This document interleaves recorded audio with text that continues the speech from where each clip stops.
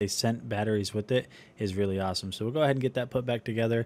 And as you guys can see right here, this thing is actually really bright. I really like that it's a warm light and it's not a cool light. For some reason, it's just a more inviting look and a more inviting vibe that I'm doing in the video, just to make sure that there's no air bubbles and it's going to stick as well as it possibly can. And then all you want to do is just find a place. These is once you need to change the battery, you don't have to. It's going to look really awesome. So the controller is really awesome. You have a ton of different features on here. You're going to have your power on, and you're going to have a bunch of other stuff that you can mess with on the settings.